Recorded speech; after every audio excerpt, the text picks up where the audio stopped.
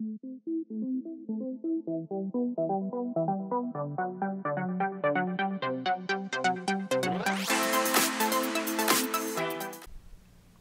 everybody, this is Graeme Anderson, and today I'm going to be looking at Zona. Now this is an adventure game that takes place in the exclusion zone around Chernobyl, where there was once one of the largest nuclear disasters that happened back in 1986. Now the goal of this game is to be the first player to get 2 secrets from underground government facilities, which will open up a path to the sarcophagus to discover the secrets that lie within. But of course there is a time limit. You don't want to be around when the final admissions happen. Now this gameplay is very much like your typical adventure game. You'll be moving around the board, having encounters with mutants and anomalies, so this is like an alternate present game, performing some tests using dice, and each round player will have an event will happen to them. But the thing that really drew me to this game is the setting and the theme, so I hope the gameplay would draw me into the game.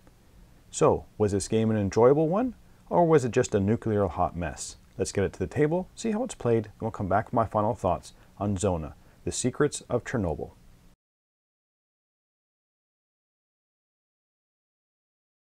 So here we have Zona set up for 2 players. I'm not going to go through all the rules in detail, but hopefully give you enough of an overview of how the game plays. The board is set up and all the decks of cards are placed in their spots. Shuffle the lock tokens and place 1 on each of the secret areas. Shuffle the secrets decks and place the number of cards equal to the player count at each secret location. The marker board is placed off to one side with the shuffle item and junk decks, and turn over the first 4 cards of each. Separate the threat tokens based on their symbol, and place each stack face up in the tray, and finally put the emission marker on the 0 spot. I'll be going through the cards more in detail as they come up in the overview. Each player will be dealt 2 character boards and picks which one they want to play. The back of the character board will show you where to put the initial threat tokens, how much damage the character starts with, how much money they start with, where your reputation starts, and where the character themselves start. Flip over the board and place your initial damage, if any, on your board. The front side of your character board will show you your stats, how much damage the character can take, and their special ability. Each player will also be given a backpack board, a fatigue dial, 4 starting cards for their character, and a reputation marker. The starting player is given the voice of Zona. If there's ever a decision to be made, whoever holds this will make the decision. Now the goal of the game is to reach the sarcophagus of the Chernobyl power plant. The players must first infiltrate the secret government facilities and recover 2 secret cards. Once they have those, they can go after the sarcophagus. The game is also over and all players lose if the rumor deck runs out. A single player can win the game if they can get to the sarcophagus and have a successful event. Let's have a quick look at the board. There are 3 different sectors: green, yellow, and red. The closer you get to Chernobyl, the more hazardous it gets. There are bunkers around the board, which will offer you shelter during the missions and offer a place to regroup. There are 4 secret locations where you'll need to get to find the secret information on how to get into the sarcophagus. And of course, there is the sarcophagus itself, which is the ultimate goal of the game and cannot be reached until you have the 2 pieces of secret information. The game is played over a number of rounds. Each round is split into 3 phases: the action phase, the event phase, then the rumor phase. During the action phase, the players, starting with the person holding the voice of Zona, will take 2 actions. Your possible actions are movement. You can move your character to an adjacent location. If you enter a zone with a threat token, you must resolve that encounter, which I'll talk about later. If the location you are in has a local action, you can perform the local action as one of your actions. For an action, you can attempt to open up a secret location. If you successfully do the test, flip the token over and the location is now open to all players. Move your token to one of the spaces and look through the secrets and take one of them. You can search in a location to encounter a threat there. You can also rest for an action, which allows you to lower your fatigue dial by 1 spot. Or you can pass, which will end your turn. Once all players have done their actions, we go to the events phase. Each player will take a card corresponding to their area. If you're in green or yellow zone, you take one of these. If in a secret location, take one of the secret location events, and if you're in the sarcophagus, take one of the sarcophagus event cards. Often, the green and yellow sector events cards will have a specific location on them, then a general location. If you are in one of the named locations, you read that section of the card. Otherwise, read the section that's called Other Location. These event cards can sometimes offer you a choice.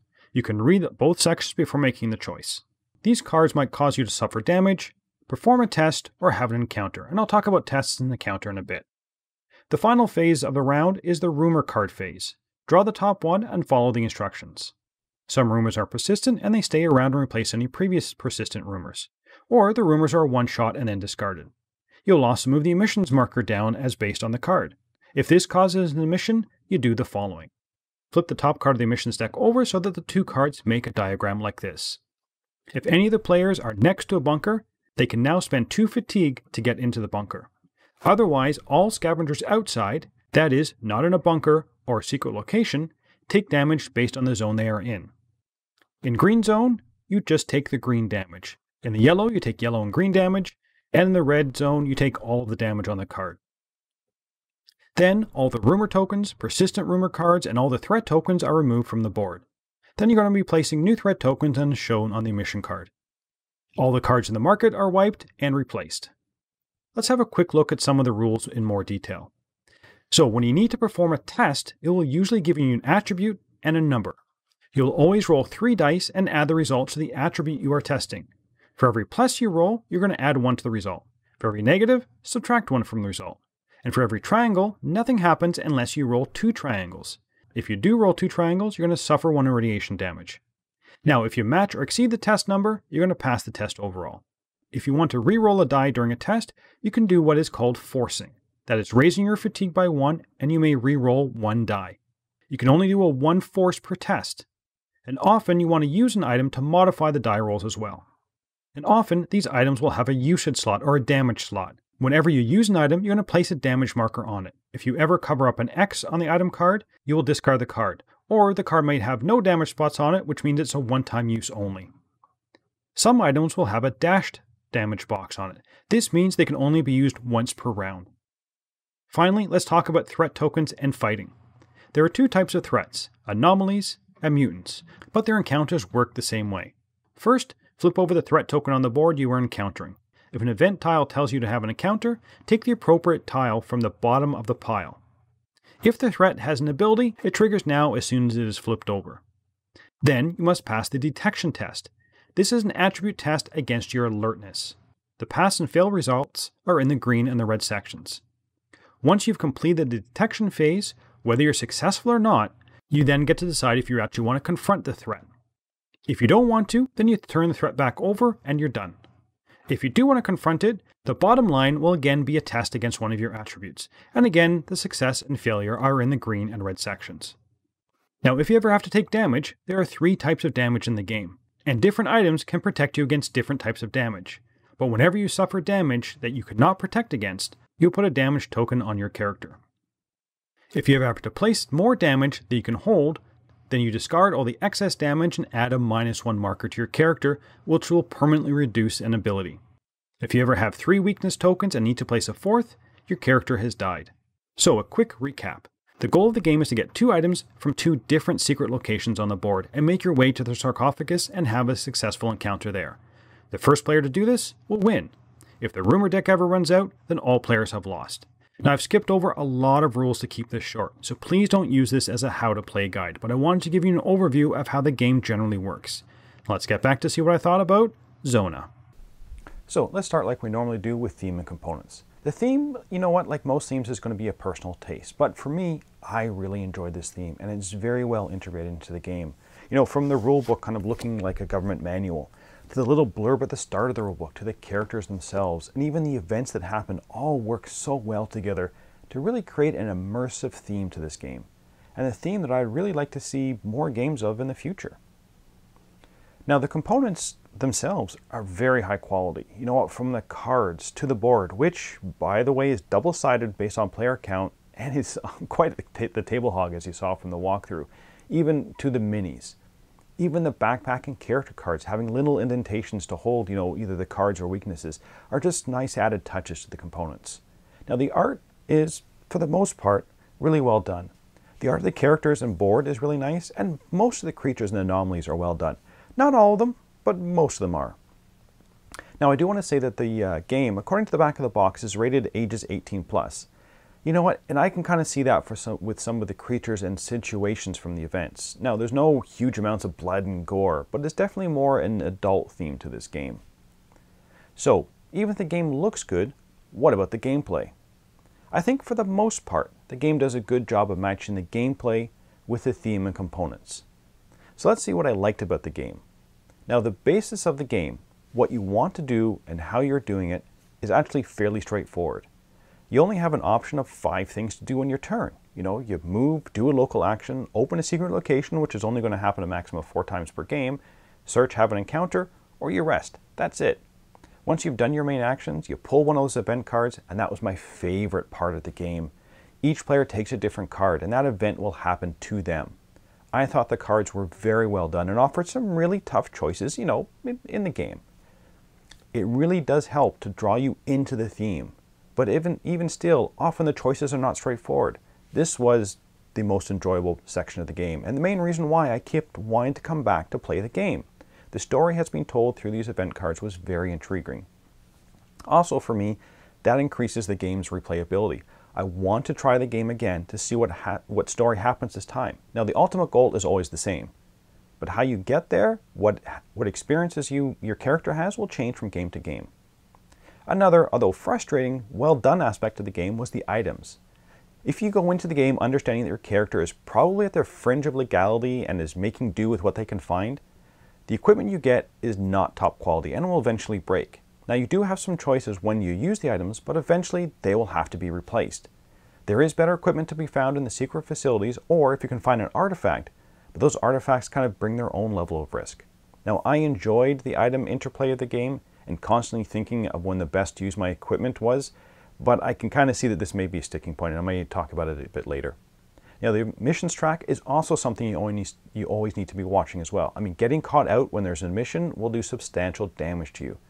But you know what, you kind of watch for it. You know that each rumor card will force you to move the emissions, 0, 1, or 2 spaces. So when it gets down to the bottom of the track, you better end your turn next to or inside a bunker, just to be on the safe side until the emission threat has passed. Unfortunately, I didn't feel that all the gameplay was at the same level, and I did have a few issues with the game. The rulebook, although it's nicely done, is 25 pages long, and that's okay, but it really needs an index or something to quickly find out what happens when you do something or when something happens in the game. And it's not exactly well laid out for figuring out where to look in the book. And there's a high level of randomness, which is okay, but can be frustrating. You learn very quickly that if your character has low might, you just avoid all mutant encounters because you just can't defeat many of them. But sometimes it's just out of your control. You turn over an event card and it says, hey, you have to fight a mutant and your might is 1. Well, good luck with that. And sometimes you can, or one of your opponents can just breeze through events, or you just happen to have the right item at the right time. It really just means you didn't plan well, you just kind of got lucky. Another aspect, and not a major one, was I was not a big fan of the take that element to the game. Whoever has the voice of Zona gets to make all the decisions. Need to place a mutant? They decide. Need to pick an area which is impassable? They decide. And of course they're making so it benefits them. And this raises another issue with the game. That for me was actually the player count. In a 2-player game, you know what, it really doesn't feel as good as a 3 to 4 player game. With 2 players, there are 4 secret facilities. So I found we just ended up splitting them and there's no competition. And since you usually open the door and spend an event there, you tended to get both of the secret cards and emptied out the facility within a turn or 2. Now with the 3 or 4 players, there's definitely more interaction in terms of, trying to get a facility before someone else, or to try and get especially to get the secret within. The other aspect of the game I was not a big fan of was how quickly you can die. Not only is being out during a mission almost certain death, healing yourself is more difficult. And when you take weakness, your damage doesn't reset. You just remove the excess damage, which I wasn't quite sure I understood.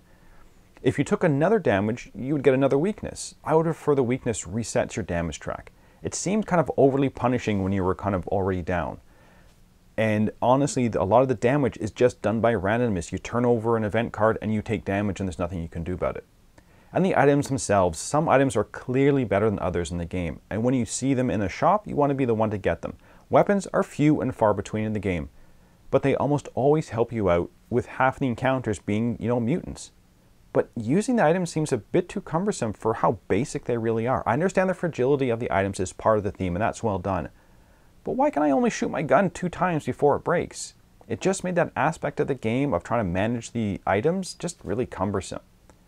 So with all these negatives and positives, would I recommend this game? Now, I really like the theme, components, and the art throughout the game. I thought the event cards were the most interesting and enjoyable part of the game. The emissions track was an interesting timer and a sweep of the game. You know, sometimes you really need to go to sweep the board or wipe the board and put out new threats. So you might need something else to complete one of the quests that you're trying to do. Now, I wasn't a big fan of the sometimes convoluted rule set. The randomness did on several occasions diminish the enjoyment I was having from the game, especially at the sarcophagus, where who won really kind of came down to a random event pool. I didn't feel the game scaled well. It's definitely better with more players, but that will slow the game down. And the damage on both players and the weapons, while enjoyable at first, became more of an annoyance than anything else. I think after all that, I would still recommend this game if this theme interests you. For me, the theme and the immersion overwhelm some of the more clunky aspects of the game, but it's not a perfect game by far. But I sure had fun playing it, so I'm going to give this a 7 out of 10 and the Dice Tower seal of approval if the theme really interests you. And that's it for the moment. So as always, until next time, thanks for watching.